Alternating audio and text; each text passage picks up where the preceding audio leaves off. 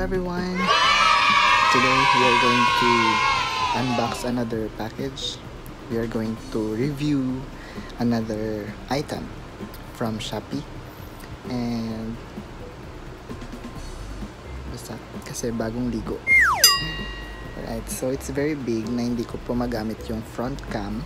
So what I'm going to use will be the rear cam. So ito po yung package. Laki niya. So I'm going to open this one right now. So let's check it out. So this package was from Ninja Van. Oh my goodness, you are seeing my address. So right now we are going to open this one. You can see my face all throughout the video. This video. Actually, you've seen my face earlier. Okay, so let me check if it's recording now. Okay, so it's recording. So it's a vacuum portable dust collector. Resist. How do you resist? How do you read this? Okay, so it's translation.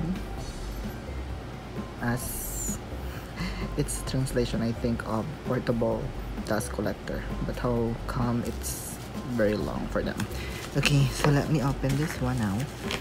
Where's the upper one? The upper side is here because we are reading this one. So the upper one is the upper side is here, I think.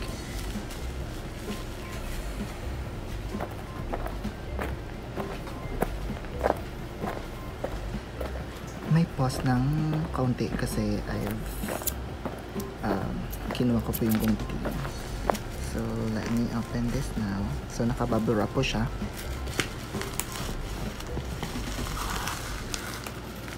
So don't worry, wag na kayong magtanong kasi I'll be posting the screenshot of the site where I ordered this one.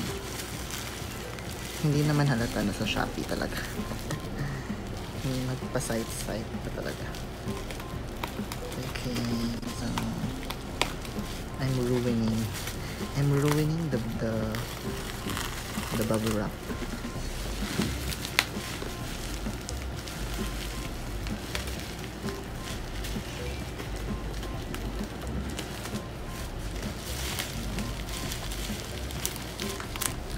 So aside from the bubble wrap, naka-tape pa po. Siguro para hindi maalok. Okay. Naka-tape talaga siya. So, hindi ko po alam kung paano.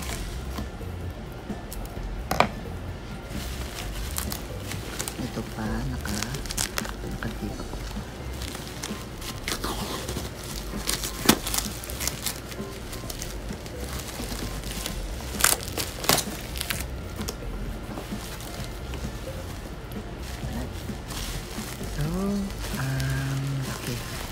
Ng bubble wrap. Let's set that aside because ito po yung pinaka-importante. Here's the vacuum from Jinky. Yes, Jinky. Is that Jinky? Alright, Jinky. And then may UP po siya. Ninja Van po ito, hindi po ito GNT. Pero may UP, so it's fine. Although naka-bubble wrap po siya, nalaglag yung gunting. Wait lang po.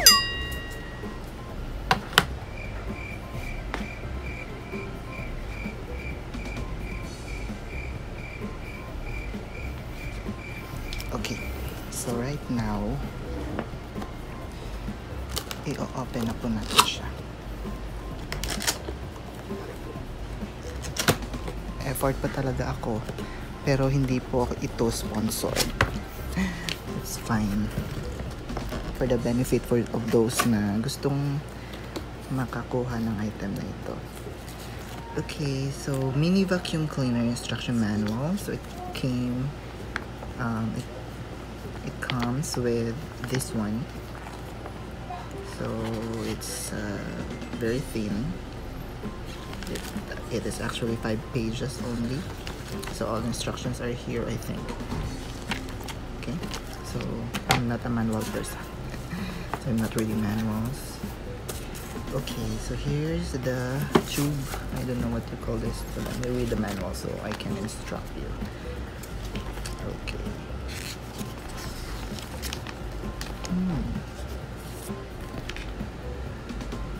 Okay, so wala hindi nasabi dito. So this is the tube. The tube.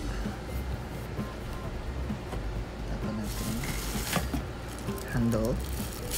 Naka-plastic yung handle. And then meron po siyang switch. Hindi ko alam kung paano to, pero let us try later. Meron po siyang parang push. Yan. And then ito po yung switch niya. Ito, I think it is a different nozzle. So, I don't know kung para sa ano to. So, we'll try later.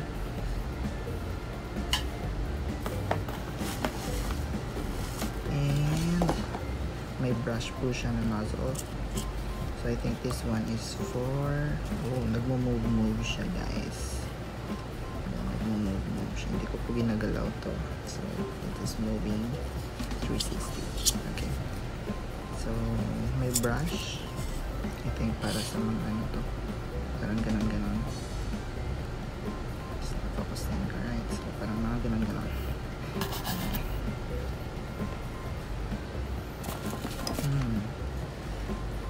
I don't know what is this.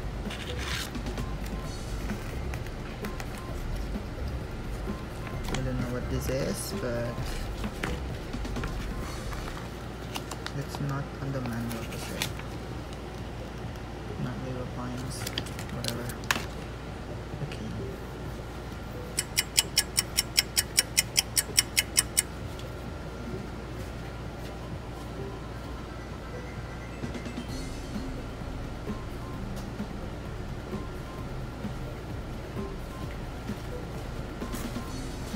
Check the aircon kasi ang init. Alright, and this one, I think this is for the floor. Naka-bubble wrap siya. Let me take it out. Okay, naka-bubble wrap siya, and this is for the floor de luna. Okay, so parang ganon, ilagay sa tubo at saka gamitin pang ganito. I don't know, but yan po yung parang nakikita ko dito.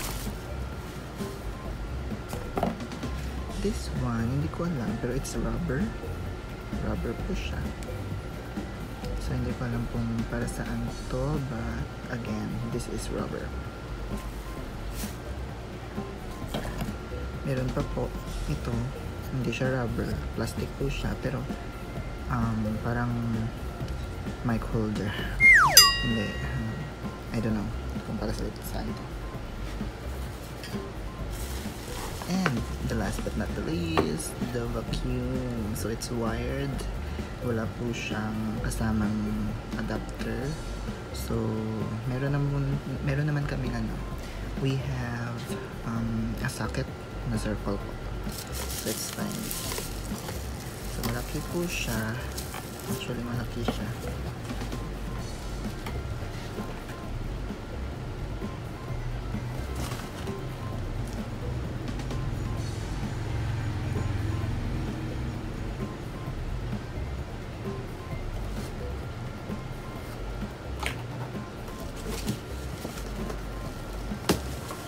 Checking the box po. Alright, so malaki po siya. I'm removing the bubble wrap. Ito po siya. Ganito po siya kalaki. And I don't know what's this. Ito po yung on-off niya. On-off niya po. Napakalaki niya po. Talaga. As in, it's big. Okay. So, let me check the manual first and then we'll check the item. Right, so, ngayon, na-touch ko na po yung mga things niya. So, ang handle po, ina-touch ko dito. mismo. And then, meron po siyang push-push dito para mag-lock. So, when you put inside the tube, you have to push this one.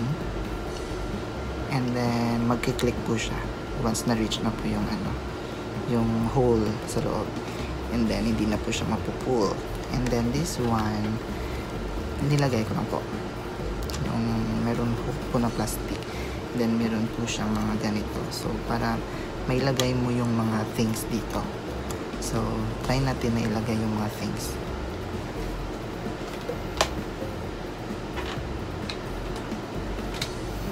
I-try ko po siyang ilagay para sa floor. So, ito po siya. And then, papasok ko pong nozzle dito.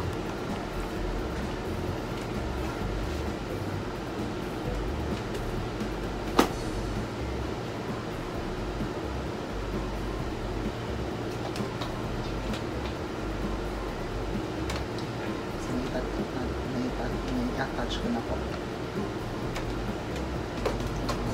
Pwede na po akong mag-okay.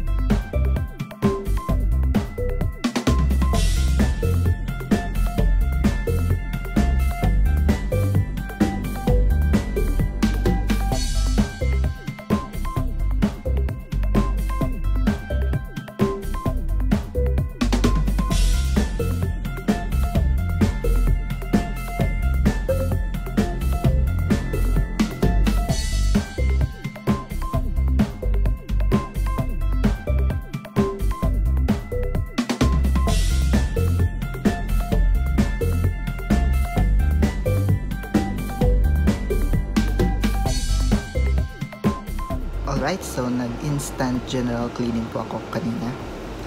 Paglabas ko po, inuna ko po yung sofa kasi foam po siya at saka ano siya, anong tawag sa tela na ganyan, pero hindi po siya parang tela lang, parang ganito yung quality ng ano niya, ng tela niya. So yun, dito ko po binrush yung yung vacuum, tsaka nag-try po ako sa sahig, sa tiles, and then nag-try po akong kunin yung kung saan po nakaipon yung mga dirt, at saka tinapon ko po sa basurahan. So I think I don't have anything to show you after that, because napaka po siya, parang nagtrabaho po ako, parang nag-general cleaning po ako. So yun lang, I think. You click na lang dito yung or you follow na lang the seller, and you can order online using Shopee. So malaki po siya kasi hindi po siya nakalagay portable, pero napakalaki po niya para maging portable. I've seen vacuum po na ginagamit sa PC. Nag-try din ako sa PC, nawala yung mga dust, pero napaka-grabe ng suction niya. So sana tumagal, at I hope na marinig ng seller. That's fine. That's it. I think that's it. So thank you so much. Meron pa po akong mga in-order online, so hopefully we will gonna see everything next week, or maybe if they are going to deliver it next week. So kita-kits. Bye.